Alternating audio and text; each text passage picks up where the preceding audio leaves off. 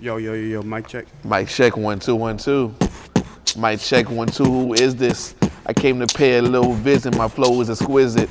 They talking that bullshit like I can't hear you. Who is it? I got the money on the phone. Now I don't need a loan. Leave my ass alone. If you ain't got a check, I'd rather sleep watching TV. Welcome to the Donkeeshow, another episode. Same guy, same host. I haven't got fired yet, so I'm good.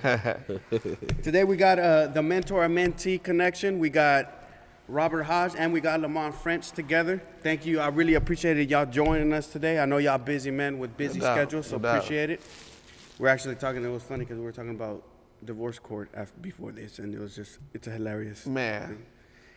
Today I seen a scenario where the guy said he wanted to get divorced, but right afterwards he proposed to her. So were you really walking in to get divorced, or it was like you were trying to just bull your way into getting engaged? A lot of times they don't even know the issue not even that big. They just need the judge, like the counselor. All Like you need to do is like sit and talk, right? divorce? Yeah, like why you just don't sit down and talk? Go to therapy. Like what?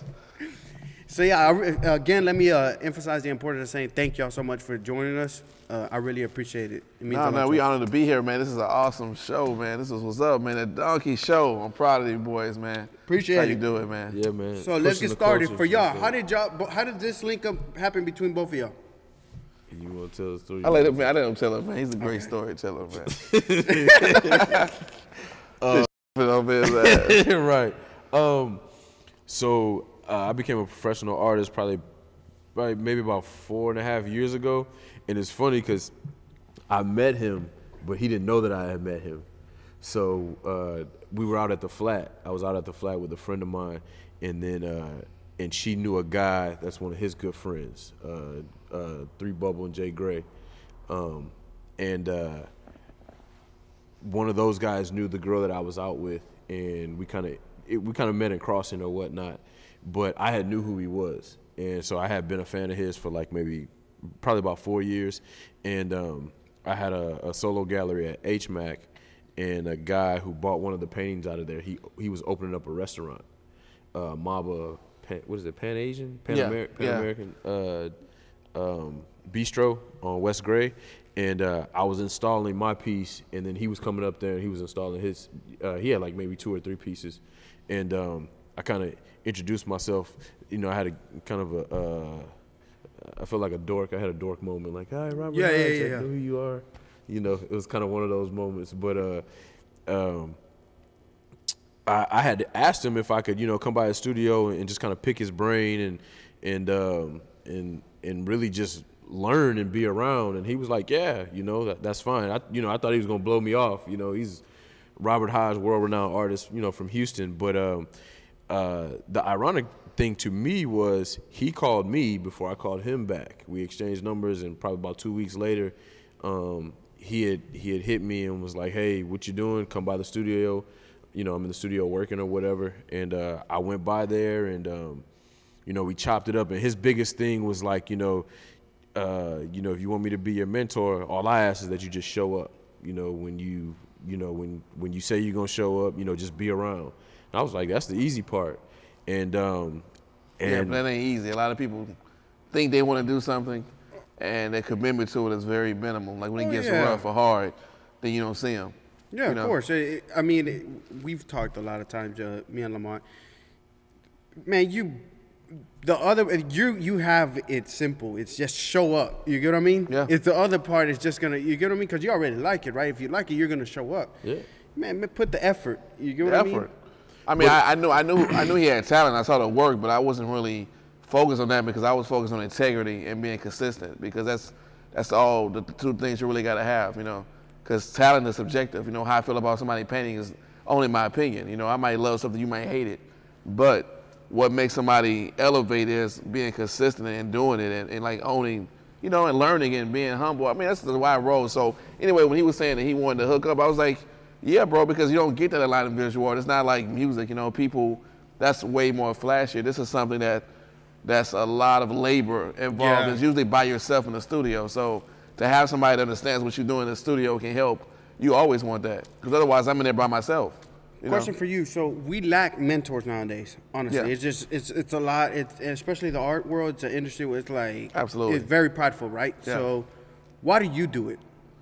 Because I didn't have one. Because I went through the same thing he did. Like I had people who I went up to say, hey, I and I got on pretty much. You know, it was just like no communication, and so it's always that way in life. You know, I don't know. It's weird. It's kind of like growing up with a father or growing up like with an abusive father. Like either you're gonna be an abusive father or you're gonna be the best father in the world. And so because I didn't have a mentor, I was like, man, whenever anybody needs me or hit me up, I'm gonna be there. And the only thing that's gonna stop that relationship if they don't come through on what they need to do, because I'm gonna be there. But you know, it's a two-way street. And so I got mentors now, which is weird. But at that time when I needed it, was nobody I can really like, you know, only from afar. I would just study artists' work and say, okay, I like that, and put it together, but not like personally in my life. I can call and say, hey, I need to do this. What should I do here? You know. So what is your thought process now? Now that you've gotten to where you're at, and you're like, okay, now the mentors are there. What is your thought process through that? Like, what does your mind go through? Because like, where were you? Like, no, exactly about that. We talked about that. I could be like, nah, bro, I don't need it no more. You know, kind of move around, but I'm not like that because I know the world. The world is ultimately a shallow place. I mean, when you're an artist, most of the time you live in the deep end of the pool. So I look at things and I think about things very deeply, but American culture is shallow. So a lot of people don't want to be associated with you until you prove some kind of value to them, you know? Yeah, correct. It's almost like when people ask you, what did you do? That's almost like a gauge of how they gonna respect you. And so I wasn't like that. I mean, I don't care if he didn't have not one show. I mean, it's not about that. You know, we artists and we in this thing together. That's that's my mentality with things. I don't go in a hierarchy kind of ego kind of basis. And the things that he's allowed me to be exposed to, I mean, they go beyond as far as painting and actually making the work. You know, he's shown me, you know, when an art gallery can screw you over. You know, he's allowed me to see the things that you got to go around and the things that you have to kind of look out for on the business end of it too. And not just that, but also too having all your ducks lined up in a row, you know, to apply for grants, and also too to submit work to different galleries, to already have your work documented. Just the little nuances of the business side to be a successful artist. Anybody can, I think, say that they want to be an artist on the front end. Making the work, that's the fun part, because you know you're getting to express yourself. But as far as being successful and actually having notoriety and respect in the art culture, you know, there's other things that you have to do as far as dotting the I's and crossing the T's, and he's allowed me to see those things. So I always tell him, I appreciate him for that. That day that you decided that you wanted a mentor, or whatever it is, the conversation was, I'm gonna be your mentor, this and that. Lamar, what made you be like, this is the guy for me, or this is what I want to move forward with? I want him to guide me and help me. Just because of his work, you know, what his work stood for, and the messages that it had within his work, and how strong and powerful it was on a lot of different levels. He had an installation at HMAC that I saw, to where he created a real estate company, and he built these little shotgun homes within the museum, and it was about gentrification. And that's when I was like, yo, I gotta meet this guy, because I had already seen some of his actual paintings, some of his work or whatnot, but also too the stamp that he had put on the culture here in the city, in the museum district, in 3rd Ward and East Downtown. I mean, his name was, you know, it was prominent. And you know, I'm not a person who, you know, I'm not a person who shies away, you know, from the top. You know, so it's kind of like, if I was a rapper and I bumped into Jay-Z, I'm gonna ask him, hey, you know, can I pick your brain? Can I hang around or whatever? Yeah. You know, the worst thing he can say is no. I think this is important, because for any artist that's watching, that's trying to get into the art world or the art scene in Houston, it's important to know that it's important to ask questions, right? You're not gonna get the answers if you don't ask the questions. So also not assuming that you know somebody based off of social media presence and persona, because you know we both assume certain things because you know how the social media can makes this thing super larger than life. And it's just as simple as saying, hey, man, yeah, can I pick your brain? Can I come by the studio? Can I do a studio visit? Like I say, man, being a visual artist is a lonely life, man. Usually it's just, like I say, it's me in there. People think they want to hang out until it gets about an hour into it, and I'm not talking to them when I'm in the painting. They like, well, all right, man, I'll holler at you later. And so, yeah, man, so like, yeah, we all need that, to have people around that understand what's going on. And I learned stuff from him too, man. So it's a give and take, man. So it's all good. How was it for you on your journey? How has it been coming to where you're at right now? It's been a Texas cyclone. That's what I call it. It's been a roller coaster ride. And if people don't know what the Texas cyclone is, one of the dopest rides. One of the dopest rides. That Astroworld. You know, it's one of Astroworld's prime. It used to be one of Astroworld's prominent rides, but it was raggedy as hell. It was like the first roller coaster, but somehow first of all, but it still kept it together. It still kept it together. Yeah. But y'all said Astroworld. Some of these kids don't even know. I know, which I bless your heart that we had a theme park. The parking for the rodeo. Yeah, it's now Astroworld. That used to be Astroworld. Let's do a moment of silence for those who don't know. We're good. Yes. Okay. Anyway, it was riggedy. You know what I'm saying? You on it, you think you gonna die, but you not. And that's what the art world is like, man. Sometimes it's a real high extreme. You're like, yeah. Then you go super low, like, oh no. And so, I mean, I love it, man. This is what I chose to do. So, for me, it's just figuring out how we do. You know, they get that balance of personal life and then like career life. I know you're into music a lot, so absolutely, yeah. Did it start with art first, or was it? It started with music. Art was my first love, but even though I went to HSPVA here, it's the High School for Performing Visual Arts. But even after I graduated, I didn't really see how I could make a living off art, because it was really, because I didn't really have a mentor. Like, you know, everybody was telling me, hey, man, it's going to be a teacher, be a professor. And there was not the opportunities. Yeah, right? And so music just seemed like that way to get that kind of money and momentum you needed. And when I started figuring things out, I realized they both can work side by side. But there is a career in art that you can, you know, make a living. So, but yeah, I think they both now, they're both neck and neck. So I use them now as the same kind of platform to tell different stories. But for a while, music was winning, and then art was winning, and so it wasn't balanced. But now I think I got it figured out. So I kind of work them like, you know, 2-day jobs, you know. Have y'all ever done anything together, worked together? We was just talking about that. Yeah, not yet. We working on something now. This will be the year. This will be the year. Oh, so this will be the year where it happens? Yeah, for sure. It's funny because I met him a year ago, almost a year ago to the date, like a week ago. So we celebrating an anniversary? Nah. No? That sounds weird. Yeah, that sounded so weird. It's all right. It happens. It happens, man.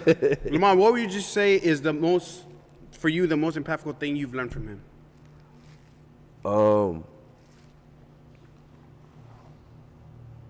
The most impactful thing, you know, it's funny, just because, you know, talking to him, he was out of town one time, and,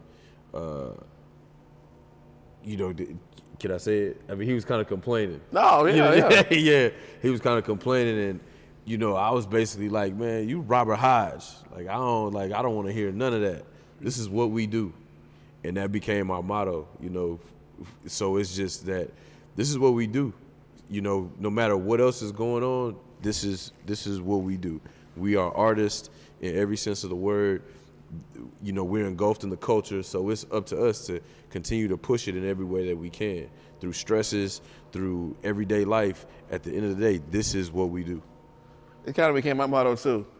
So it kind of helps me because, yeah, this is what we do, but still, you as an artist, you can be put in some really tight situations, man. Not even due to yourself, just by other people being unprofessional. Yeah. And so that me having that motto, this is what we do, helps me to push through circumstances that maybe I will walk away from, because ultimately I do things for the culture too, man. So of course we got to provide for our families and my career, but like I said, some things are just not right, man.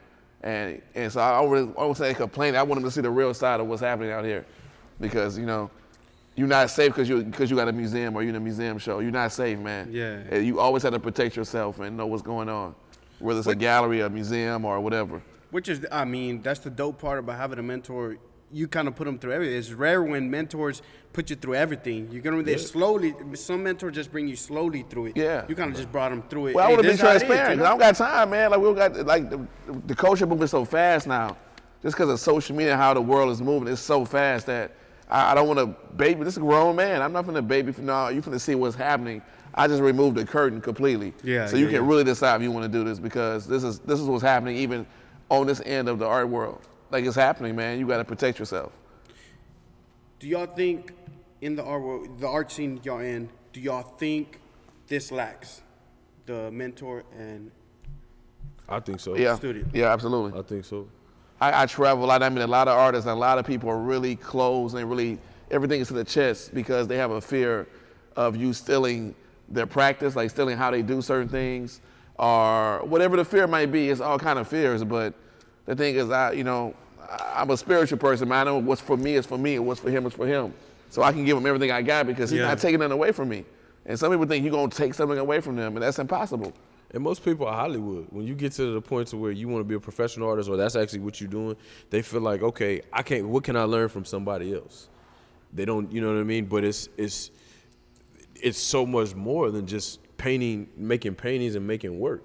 It's so many other different things, you know, like in music, I see why they have artist development. You know what I mean? Because it's so many other things than just actually making the music. It's, you know, presenting yourself, knowing how to network. And a big thing that I've learned from him is to respect every artist on every level. Don't, you know what I mean? You know, what I've learned in the art world is that a lot of artists, they kind of hate on each other, or, you know, they'll talk bad about each other. But that's something he's like, I don't talk bad about no artist or what they hustle is. It's hard out here, man. That's not fair. That's whack. To think that you on some special island platform just because you do a different work. Yeah. Like, you know, no, man, whether you do like this thing of fine art, or you a pop artist, or you graffiti, or you whatever, man, like it's all the same thing. So when I hear artists like talking about somebody because they don't like what they do, I think that's whack, because it's just whack, man. Like, you know the struggle you go through, so why would you do that, man? Yeah. It just, you know, but I'm saying that those are fears that my third eye just opened, that I know what that's about. It's not about the other artists, it's about themselves. So I just watch, man, you know. I wanted to give this moment for all the viewers so they can learn something who's trying to come up in the art scene. All right. If, from both of y'all's perspective, what is something that y'all would give advice, you as learning and you as giving him the lesson? What would y'all teach? What would y'all tell the people to pick up on? What I tell a young artist, a young creative, Correct. to educate yourself, to study. And I don't mean going to an expensive art school. I mean reading biographies on artists that you love, watching documentaries, you know, showing up. Because, okay, for instance, I go to different cities and I meet young artists, and I realize they don't know any artists in the city. They don't go to any arts organizations. They don't go to shows. So I find myself introducing these artists who live in that city to artists in their city. And I'm like, man, you should be embarrassed that I came from a different city and I'm putting you on in your own city, because they don't show up. So you got to be active. So if you want to do something, I don't care if you want to be a DJ, then you got to show up to the clubs. You got to talk to DJs, go to conferences, man. Like, be active. Don't sit in your studio and just be in your head making this amazing work and then not networking, because without the networking part, I mean, you out of there. For me, it would be, don't ever feel like you're in a place where you can't learn something. And be genuine, you know, just be genuine about it. You know, you look at, you know, Andy Warhol was Basquiat's mentor. You know, it got to a point to where there was a rift because Basquiat felt like he couldn't learn anything from Warhol anymore. You know, but don't ever feel like you're at a point to where you can't learn anything. I think that's badass advice. I feel inspired right now. And I'm like, shit, I need to get on something. You get what I mean? But and I think for me, my advice was, at this moment, Bentley Flores decided to answer his own question. It kind of ruined the great moment, so we're deciding to cut this part out. what is something we should be looking forward to this year coming from y'all? Individually, whether it's together, it don't matter. Let the people know. So I've been working on this album called 2.5 Years for almost 2 years now. So this year, the new vinyl will be dropping with 5 new songs. And I got 2 more records that are coming out. So not even on the visual art side, these music projects are kind of visual art to me. They're kind of like, you know, limited edition art pieces. So I went to San Antonio and did a residency with Art Pace, and I'm dropping a record called Between the Devil and the Deep coming out.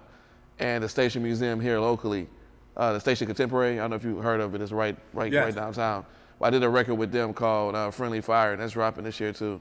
So besides that, I'm not really doing anything like locally here. I'm just making work and sending things out in the world. So I'm out in LA and New York a lot. And just know the Donkey Show is behind you. We support you. And I love y'all, man. Donkey. Man, we behind you. A lot of stuff that happened for me last year in general was because Donkey, man. I love his spirit, man. He got that spirit of generosity, man. And if everybody was like him, man, this world would be a lot better with artists, man. Because like I say, he lives that.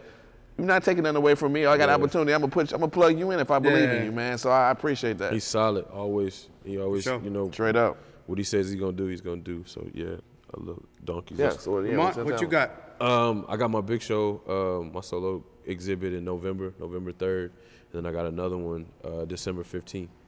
So, if I can work some in, before then, I'll definitely let y'all know. But November 3rd, December 15th, those are two big shows. Me and him talked about doing a sculpture together, big sculpture. We're gonna put together like a chess board, but it's gonna tell a story. So it's amazing. Already sounds dope. I'd like to thank y'all gentlemen for joining us today. I really appreciate it. Yeah, man. Thanks for having us, man. Yeah, definitely. I thank y'all completely, and it's been an honor to interview both of y'all. Yeah. Together. No, yeah. So it's pretty dope. Yeah, so appreciate it, man. Y'all. Appreciate it, man. Man. Glad to meet you in the flesh, Thank you to bro. Donkey. Yes, definitely. Yeah, man. Peace. Peace. Now a word from one of our sponsors.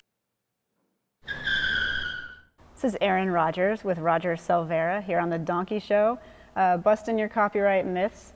So you may have heard that if you sample music or a piece of a film or some artwork, that there is a certain amount you can get away with. And I've heard everything from 3 seconds to 7 seconds to 30 seconds. The truth is, you need to license it no matter what amount of seconds you're using. In the United States, there's no excuse not to license right now. There have been lawsuits over 3 notes that have been lost. So be cautious, go ahead and get the license. There is no magic number of seconds.